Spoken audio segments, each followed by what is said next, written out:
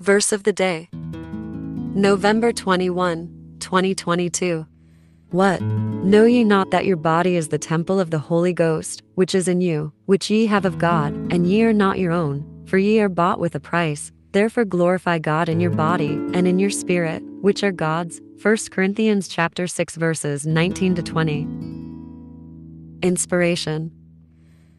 We have heard the phrase, "You are what you eat." Consider what you consume and put into your body on a regular basis. Do you think that you treat your body as a temple of the Holy Ghost? I know that I have been guilty of gluttony and have had issues with alcohol that I am not proud of. This life is a gift, and we only have one shot. What a shame it is to waste our time and health on weaknesses of the flesh. Sadly, in these modern times, gluttony is literally a deadly sin. Let us pray.